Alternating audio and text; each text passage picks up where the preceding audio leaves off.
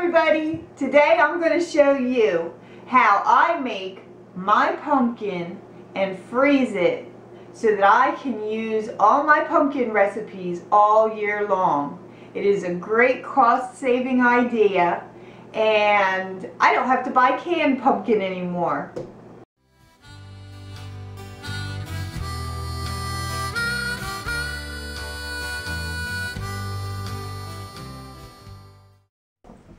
Now pumpkins come in all different sizes and shapes. This is a really good pumpkin because it's small and it's pretty heavy for its size. So I know that it's going to have a lot of pumpkin in it, and I'll bet it's going to be a really good baking pumpkin too. What I'm going to do today is I'm going to show you how I bake my pumpkin and how I separate it into baggies so that when I go to use a recipe, they're so easy and already separated and ready to use. This way you know you have exactly what you're going to need for the recipes that you like to use the most. I'm going to leave my pumpkin bread recipe down below. You're going to need a pumpkin, aluminum foil,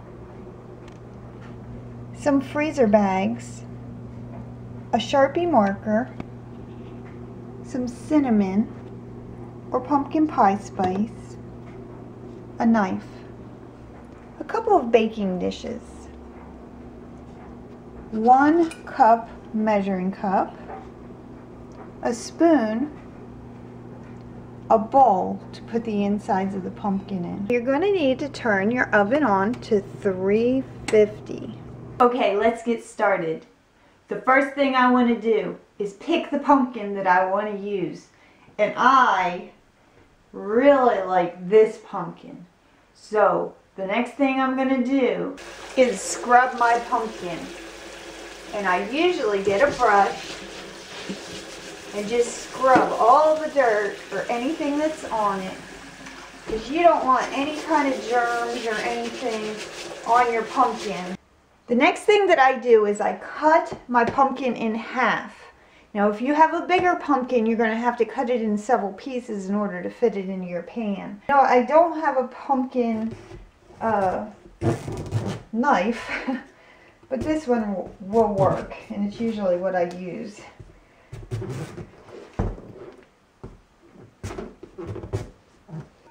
So that you could bust it open like that. And that pumpkin looks really good. The next thing I do is I get my spoon and I just scrape out the inside of it. And I usually give this part to my chickens, or the seeds are very high in fiber and you can bake your seeds.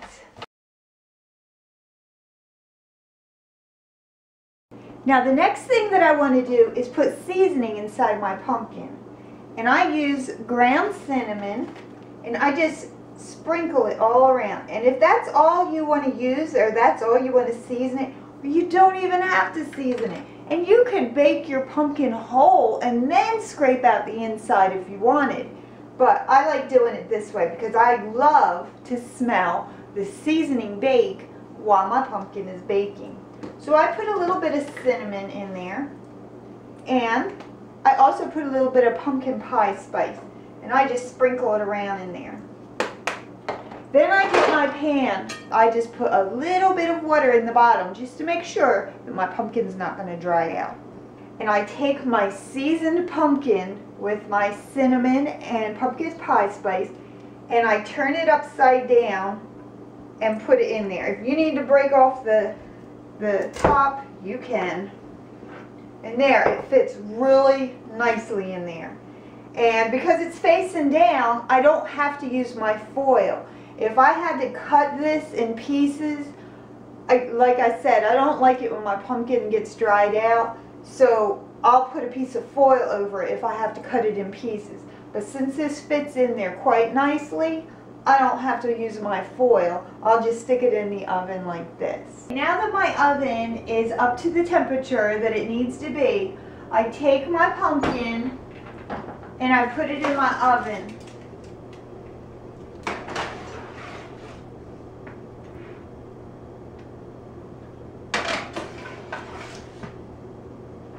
Now what I'll do in about 40 or 45 minutes is I'll check it, and I just take a spoon and I'll just press down on it to see if it's soft. If it's soft, then I know that it's ready to take out and let it cool. The next thing I'm going to do is, while my pumpkin is baking, I make up several baggies. So what I'm doing is I'm going to write 1 cup of pumpkin on my baggie, and then I'll put the year like that.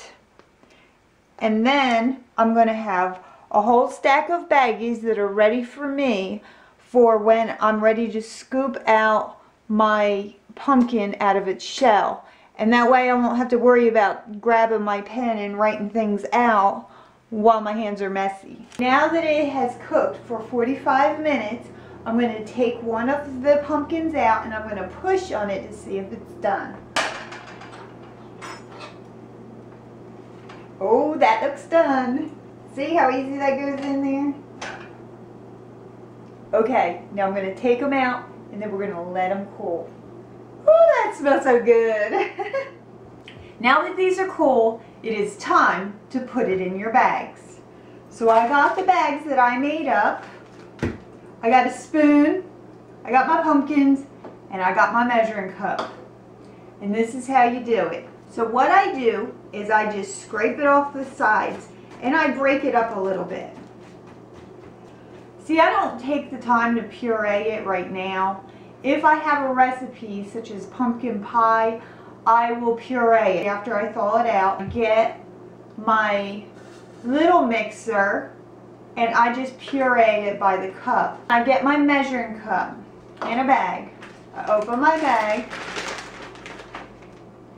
and I measure out 1 cup. Then I get my bag and I put the cup into the bag like this. And I smush it down flat like this. And I get out all the air. And I seal it really, really good. And that way it lays flat like this. Now what I do with this is I take it and I put it in the freezer and I let it freeze flat like this, because these won't take up as much room if they're flat. And you can, once they freeze, then you can stick them wherever you want in your freezer. Thanks for joining me while I made my pumpkin today. I hope it encourages you to make pumpkin too. Thanks for watching. See you next time. Bye. There's nothing better than a cup of tea and a piece of pumpkin bread. This pumpkin bread is so good.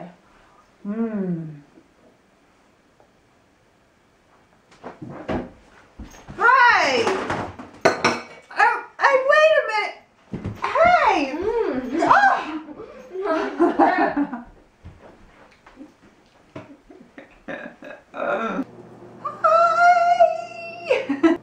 Pumpkins.